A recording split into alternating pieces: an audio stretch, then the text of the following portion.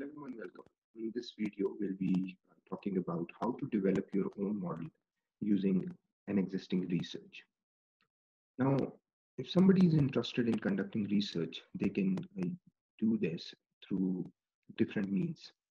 Now, an important thing is that one should conduct a research that is required or that is going to make some contribution in existing research. Now, one easier way to do this is that you do not create your own implicit gaps. You actually look for existing research and look for recommendation for future research. And you use that recommendation to build your own model. This is used normally in research. And this does not mean that if you are using somebody else's recommendation, your paper won't have quality or you won't be able to publish it. That's utterly wrong. So let's say if I found this paper, Development and Validation of Servant Leadership Skill in Spanish Higher Education, and I liked the paper and I liked the concept, and I am interested in working on servant leadership. So while scrolling through the paper, I see that they have proposed a model, and okay, here is their model. They are looking for the impact of servant leadership on life satisfaction through the mediating role of career satisfaction. Now, I'm interested in further developing this model. And while I was reading through this paper, in the introduction, I saw there are still a number of different gaps that are prevalent in the area of servant leadership. For instance, if so, this actually helps us understand that one should read the introduction of the paper he's trying to obviously build on. So this will help you identify whether the gaps identified are latest, up to date, and important. So if we look at this paragraph, we see that there are references, very latest references. So yes, the gaps prevalent are latest, and leadership or servant leadership is a modern leadership style, and that requires significant amount of research. So once I'm sure that this area requires some research, the next thing is I look at the model and I see that, okay, this is a simple model which can be built on. You can include multiple mediators or moderators to further enhance this model and build a more complex model. Now, how and where do you find these recommendations for future research that you can build on and conduct your own research?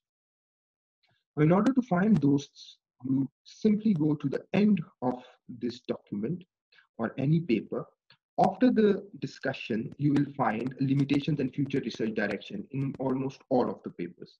If they are not explicitly stated, you can just press Ctrl F and find limitations or limitation, and you will obviously get to the space where they have mentioned the limitations of existing research. Now, as mentioned in one of the previous videos as well, we look for adding new variables to existing model. Now, in order to do this, while you read through this section, you come across this line. The focus of present study was on assessing the impact of servant leadership on life satisfaction with mediating role of career satisfaction. This research explored the role of only one mediator. However, other variables such as self-efficacy, promotion, focus, career commitment, empowerment at work, work-life enrichment, job stress, and well-being also have the ability to explain the relationship between two variables. Now, here the author is providing a complete guideline as to what variables can be included in future research. These are a number of different variables. So you can either choose 1, 2, 3, depending on the time you have to conduct the research and depending on how complex you want your model to be.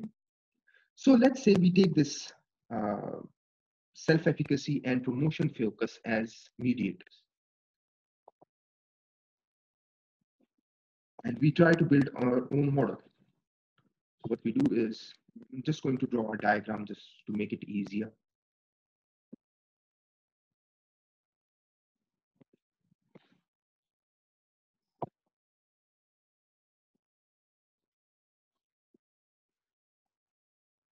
So we write servant leadership, and we want the mediators to be, let's say, self-efficacy, and the other one to be maybe commitment. That was identified. And the last one, obviously the dependent variable has already identified. So you can have life satisfaction as dependent. And what we have done is we have almost changed the existing paper or existing model to make our own model. And now we have added two more dependent variables. Now there is an important question to answer here.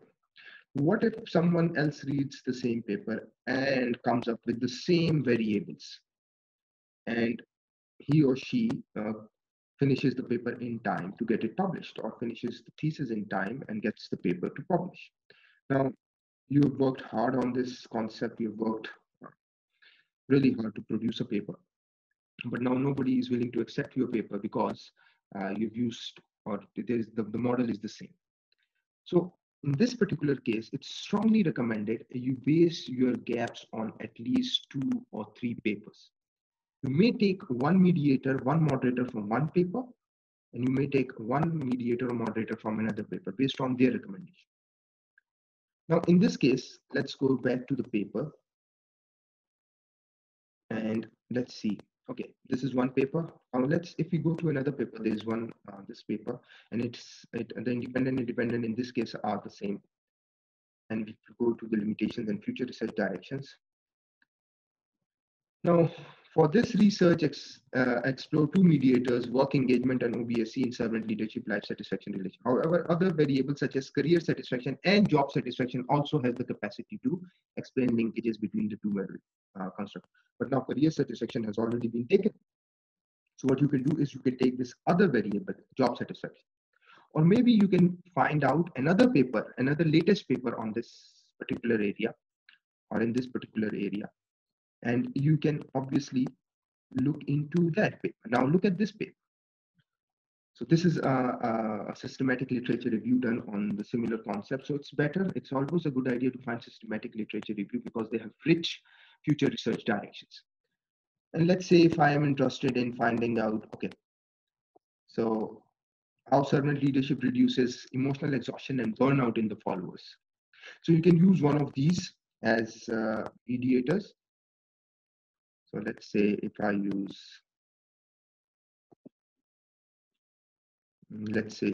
self-efficacy and burnout.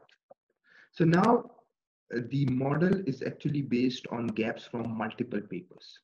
So there is very little chance that you will somebody else will replicate with the same variables. If you want to be further sure, you can add a moderator as well. Let's say if I want to conduct this study in maybe in organization, so I can have a moderator like say,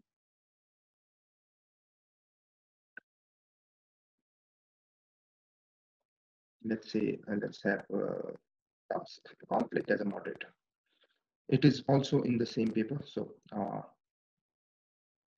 and even if it's not in the paper, even if nobody has recommended task conflict as a variable to mediate, or sorry, to moderate the relationship, you can obviously find out literature that would establish task conflict as a moderator. So you do not have to focus on explicit gaps in research to propose your model.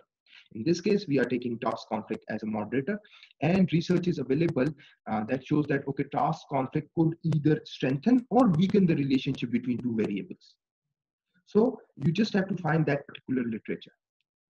And obviously that literature is available. So now this is how you base your research on existing research, existing papers.